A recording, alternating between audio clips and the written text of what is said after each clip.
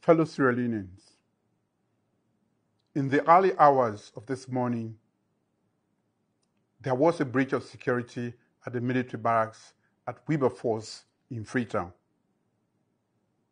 Some individuals attacked the military armory and other locations in Freetown, including Pademba Road Correctional Center. In the event, prisoners escaped. The attackers have been repelled by a combined team of gallant security forces, and calm has been restored.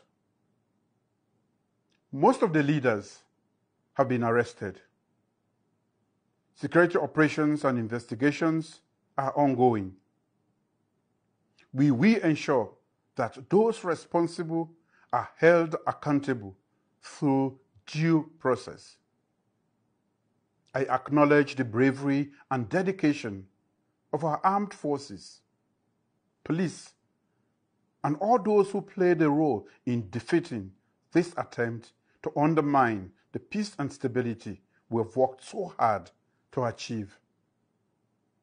Their commitment to the defense of our democracy deserves our deepest gratitude.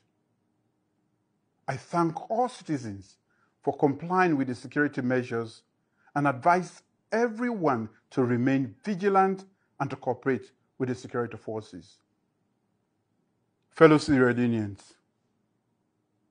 in times like this, we are reminded of the importance of national unity. Let us not succumb to fear or division. Let us come together as one people, one nation. Our strength lies in our unity, and it is through solidarity that we can overcome challenges that come our way. I call on all political leaders, traditional leaders, civil society, and citizens across Sierra Leone to continue working to preserve the peace of our nation.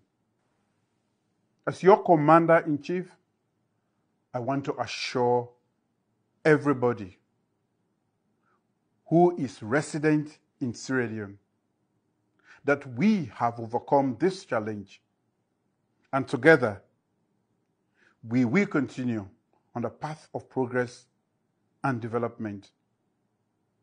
May God bless Sierra Leone and its resilient people. Long live the Republic of Sierra Leone.